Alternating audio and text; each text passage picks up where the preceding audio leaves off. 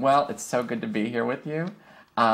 Based on everything I can tell, it seems like you really love your life. Turning 90 this year. Yes, I do. I'm not crazy about being 90, but 27 would be nice.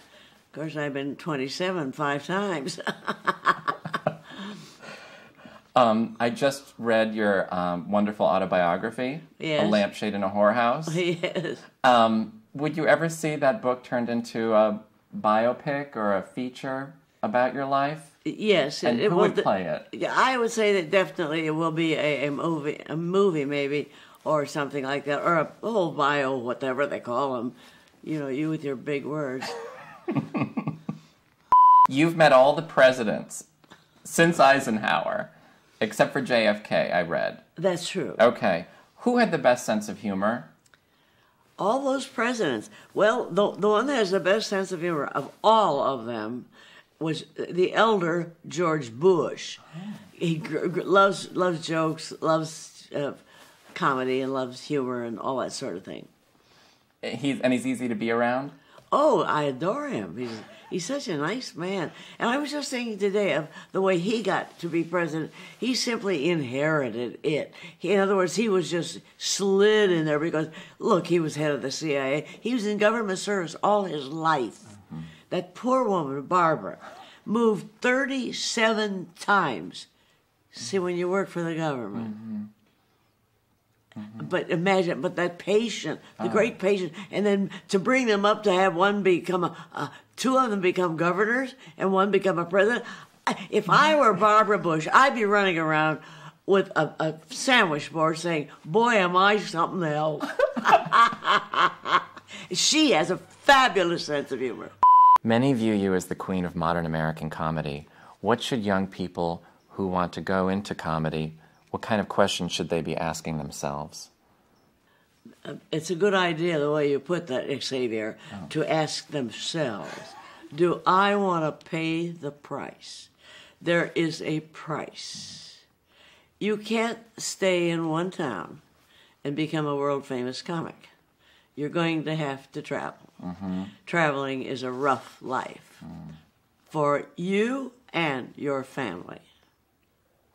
It's rough. Also, taking the rejection that it takes, the guts to not accept rejection. Because if you accept rejection, you'll fail, and if you can't live with it or not accept it, you won't make it. A lot of little difficulties of becoming a comic, but it's a great sport. Oh.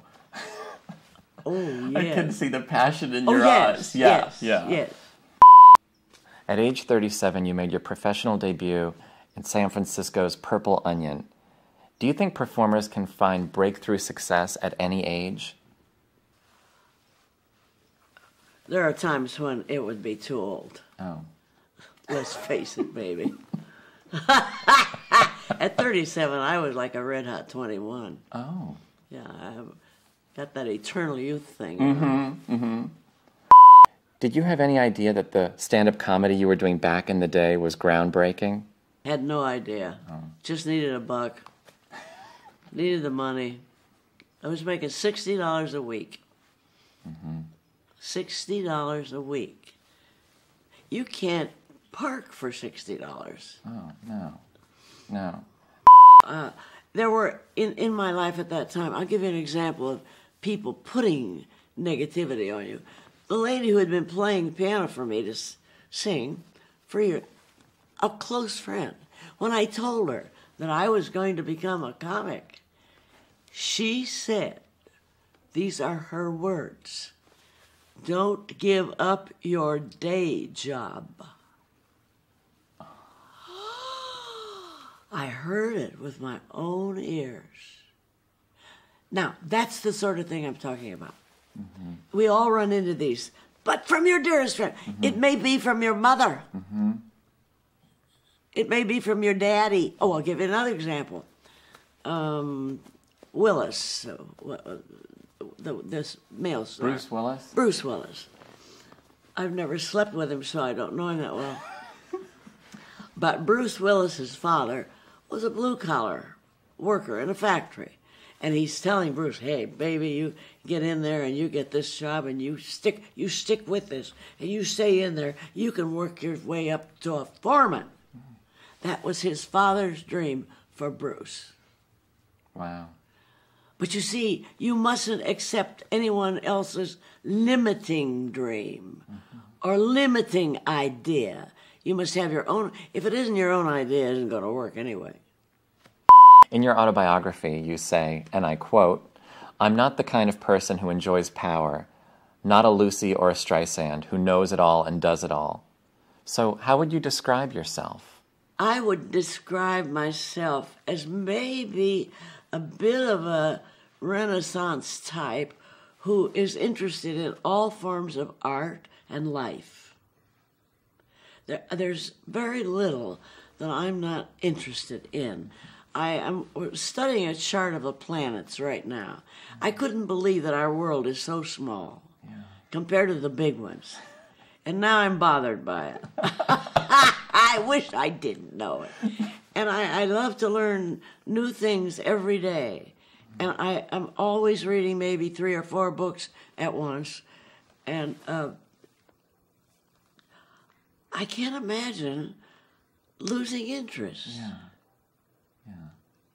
I can't imagine. So being interested is what drives you. Is like what? Being interested in so many things is what drives you. Oh, that's it. And I have this thing about